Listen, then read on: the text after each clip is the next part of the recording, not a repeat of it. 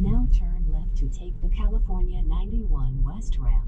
Hey, it's Scott Kubo. People ask me how often I use Autopilot, and well, I use it every day, every time I drive. So I want to show you how Autopilot is currently working for my daily commute. Now, it doesn't recognize stoplights yet, so we have to do this part manually. When the little steering wheel, gray steering wheel and display comes on, then we can engage Autopilot. 2 taps down on the drive stalk, and you hear the chime, and it defaults speed to the speed limit of the highway, which is too fast.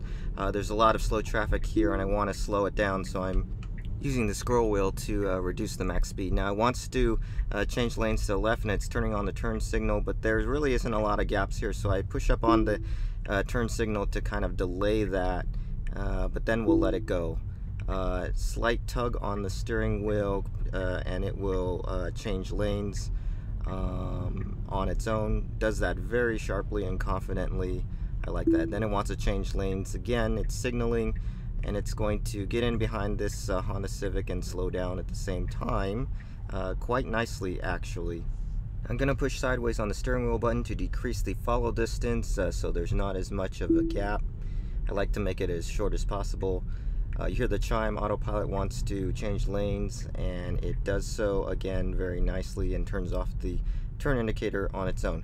Now there's a lot of cars coming up fast on the left side, and when the Navigate on Autopilot feature first came out, it would definitely hesitate or abort the lane change because of getting afraid of all these cars coming up. But in recent versions, over time, it's just gotten more and more confident, and it doesn't bother it. We'll click on the speed limit sign and increase our speed to the highway speed limit.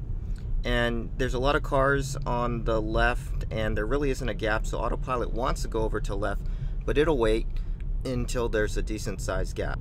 Now you can see there's a vehicle in our blind spot on the Autopilot display and also in the rear view camera. When Autopilot gets ready to change lanes, it's going to turn on the turn signal, and you'll hear the chime as well, and it will ask to make sure your hands are on the steering wheel. Here we go. You can see that there's a car in our blind spot, and that's indicated in red, and it won't start maneuvering until you give a slight tug to the steering wheel.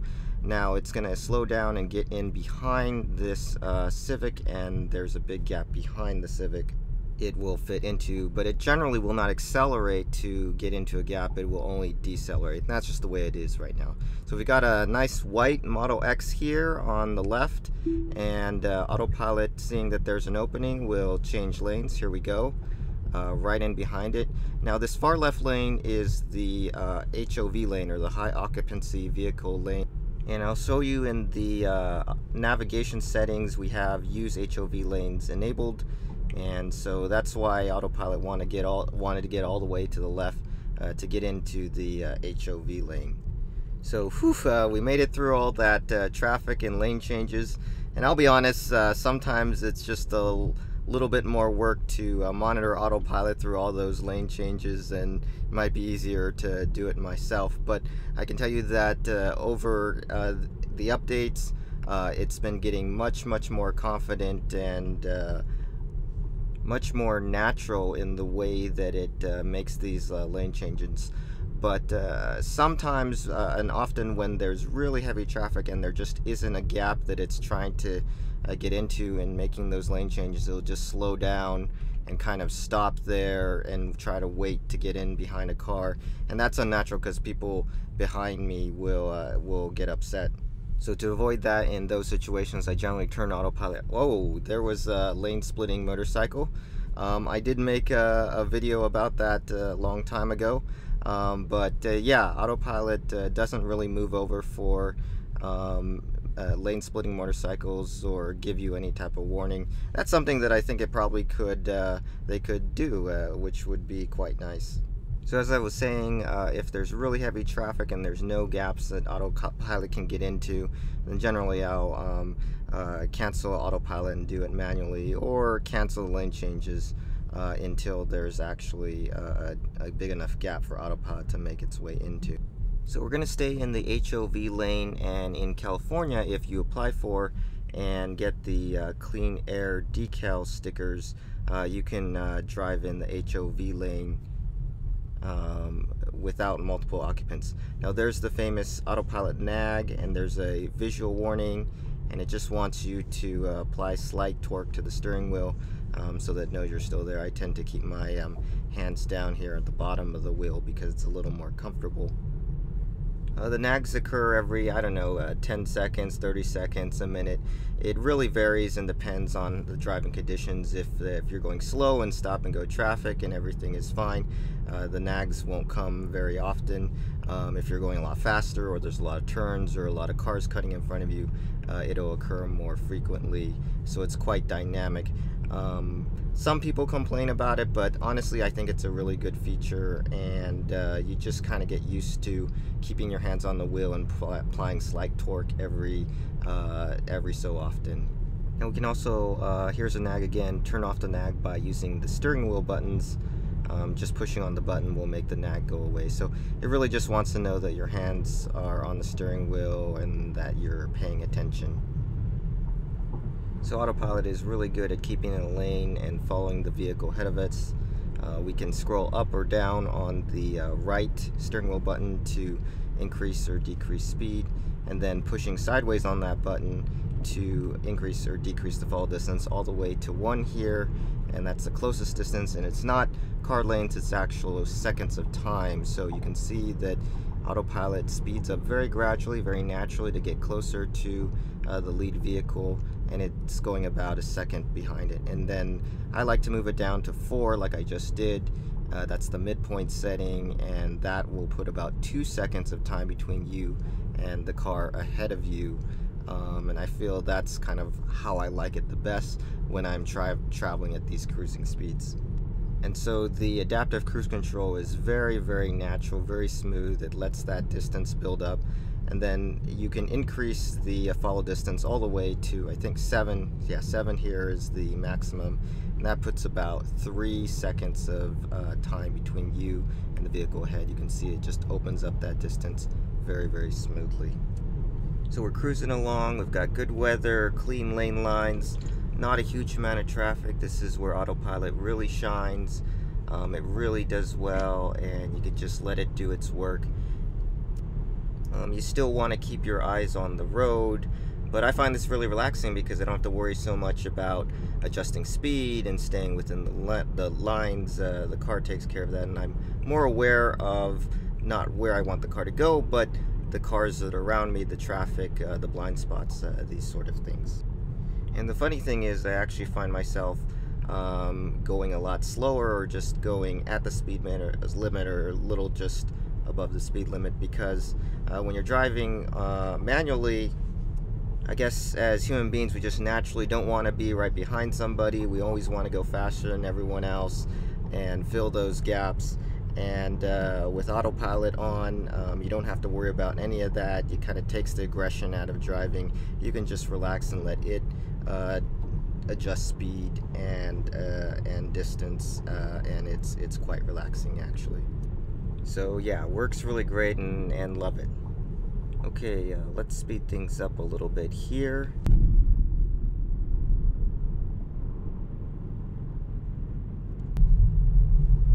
Okay, so looks like traffic's slowing down here. Autopilot's gonna detect that. You know, the adaptive cruise control will slowly bring us decelerate as these vehicles ahead of us are slowing down.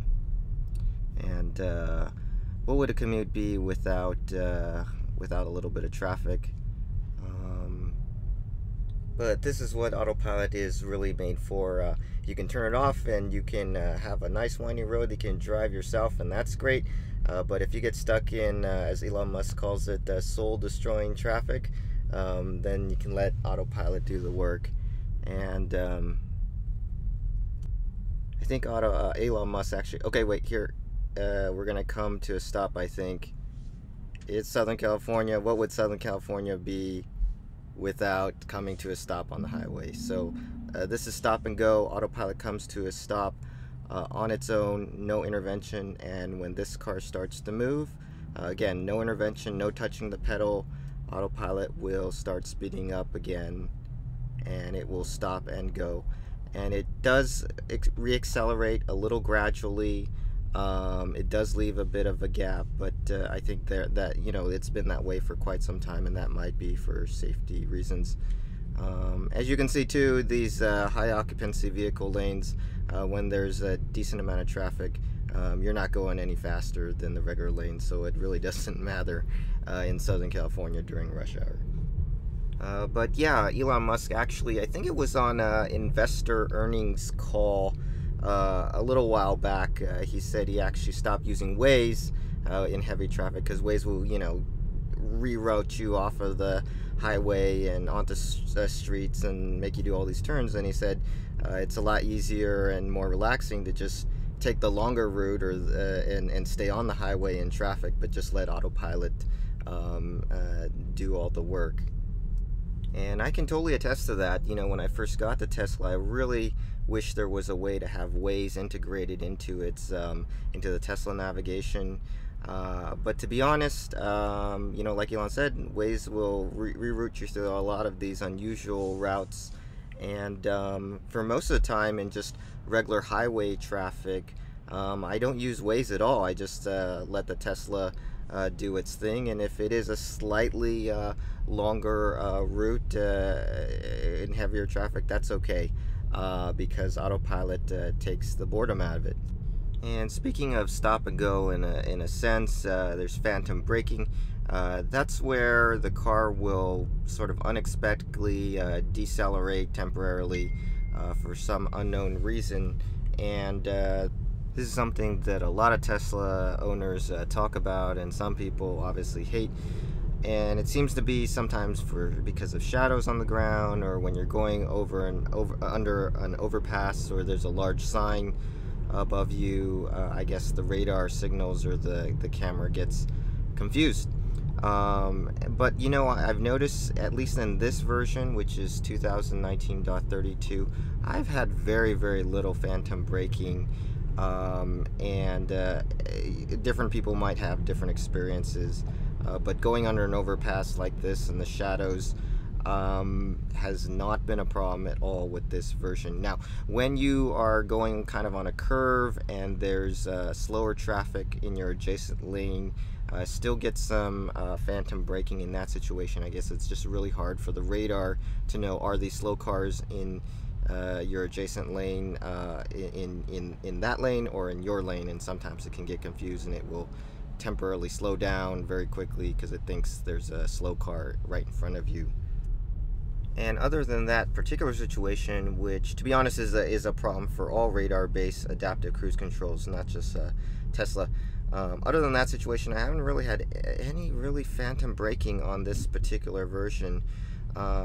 So sometimes it'll get better, and then as they try to implement a new software version or a way of dealing with things, it'll get a little worse. It's a very 2 steps forward, 1 step back process with all these over-the-air updates at Tesla. Some people like that. I'm okay with it just because that is the way that complex systems get better. It's a very iterative process. I will say that for me, at least where I drive, the lane maps or the lane identification in the last couple or few updates has not been as good as it used to be. Sometimes it'll think it's in the right lane, in the correct lane for to take an interchange or an exit, and it won't be, and so it'll miss that exit unless I, of course, take over. Maybe Tesla is, kind of updating the underlying source that they use for their lane mapping. Or I know Elon Musk has talked a lot about wanting to get away from predefined maps and maybe use more of a visual dead reckoning, or use using the vision system to know what lanes there are and what lanes it should be in. And I don't know if that's what's going on, but if that is what they're trying to do, at least for me, where I drive, it certainly doesn't quite work as good as the old way, which was probably using, predefined lane maps to help the car know which lane it needs to be in to take said exit.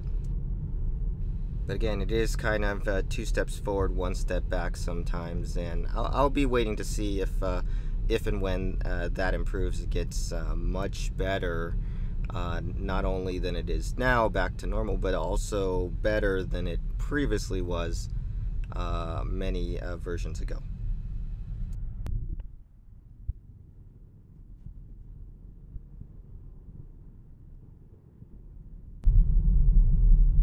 Okay, traffic slowing down, and it looks like this guy's gonna cut in front of us, and yep, you can see the cut-in detector, which I made a video, the last video was about detecting that vehicle before it actually cuts into our lane, and autopilot slowing down in advance of that keeps a nice gap between the car ahead of it.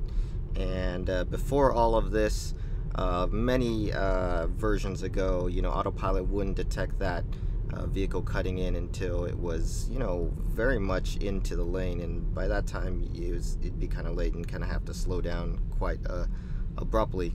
At these speeds, the early cut-in detector works quite well.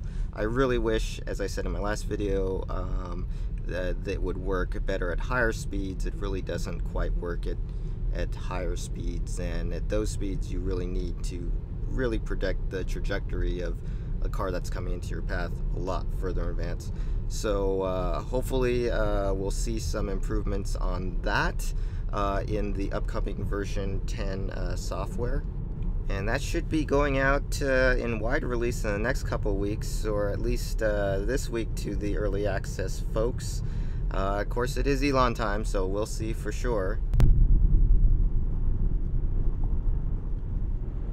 So as a reminder, this is a Tesla Model 3. We've got the full self-driving package add-on, so that includes Navigate on Autopilot, where it will follow its navigation, and it's about to take an exit here. We've got to move over, so there's the indicator, Navigate on Autopilot, automatic lane change over to the right. We need to get a little further over. This is my bad editing, trying to make the screen a little brighter. We need to change lanes over a little more to the right to take our exit. So not a lot of traffic, so this is really smooth. My Model 3 has hardware version 2.5. I don't think the software is yet able to make use of hardware version 3.0. So we want to slow down. It's going to slow down to get behind this vehicle, and it's going to...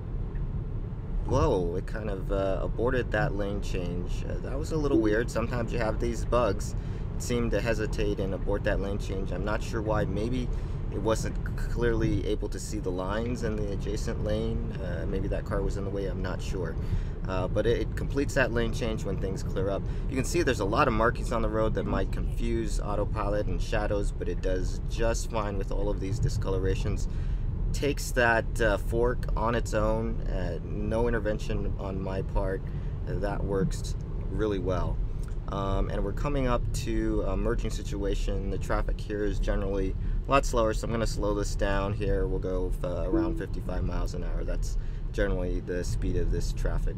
Again, autopilot doesn't adjust its speed so much to the adjacent lanes, but I like to manually do that. We need to move over here because the exit's coming up.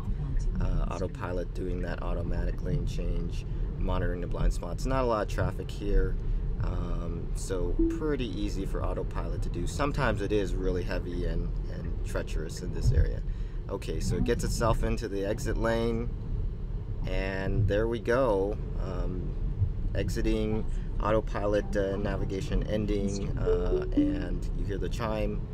We're now off of the highway, and we're in regular autopilot. It's not following the GPS, but we'll come to a stop here. It's decelerating on its own, and it won't come to a complete stop. Sometimes it does, but in a lot of situations it doesn't, because it doesn't recognize stoplights yet. So I will stop myself.